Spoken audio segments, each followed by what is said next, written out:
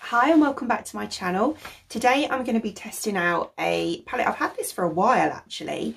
It's the XX Revolution Gold Crush eyeshadow palette. So it's this one here. And I believe I got this in a Makeup Revolution haul a little while ago now. But I'm going to test it out today anyway. So the packaging looks like this, or the outer sleeve, which is just absolutely stunning. It's obviously like a gold metallic marble effect. And then the colours look like this. So they're really lovely neutral shades, and there is actually quite an even number of mattes and shimmers in there as well. 6 matte shades and 7 shimmers. So yeah, nice. So we're going to give that a whirl. Right, so I think in my crease and probably take it up higher today as well. I'm going to go in with this shade here called Mineral.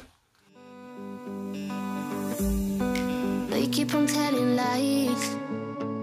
That is how we stay alive.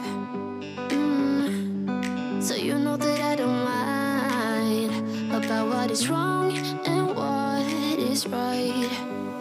We keep moving in different rhythms. Okay, so far I'm really impressed with the pigment on this.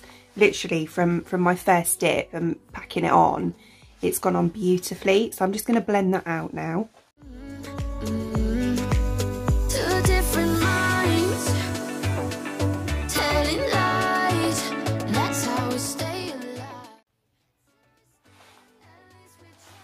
Okay, that's blended out really nice as well. Yeah. Okay. And then on the outer half here, I think I'm going to go in with Magma, which is this shade here.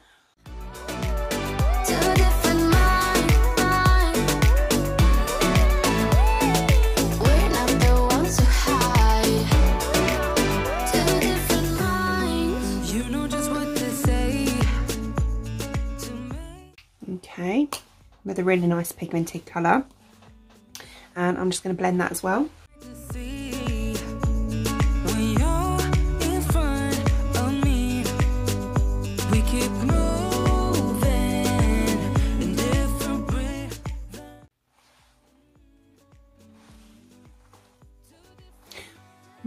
What I'm going to do is, I do love this colour, it's really nice, but I want it a little bit darker here, so I'm just going to go in with this one here called Intrusive, just on that very outer part there.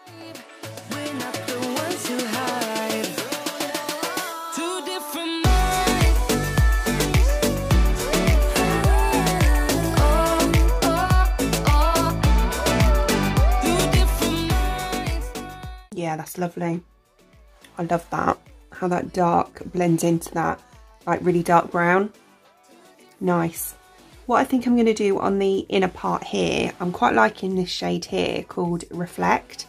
So I think I'm going to use that one. I'm debating whether to cut my crease or not. I don't really know. Do you know what? I'm not going to. I'm just going to pop it straight onto that inner part there.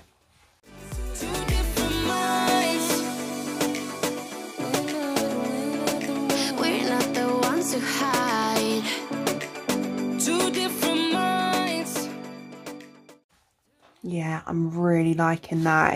It's giving it a really nice like grungy look. I absolutely love that. Right, so underneath I'm going to take that dark brown that I used in the crease. Always think of you when spring comes, like it's something in the air at that time. Right on my very inner corner and brow bone, I think I'm going to go in with this one, Quartz, right in the corner here.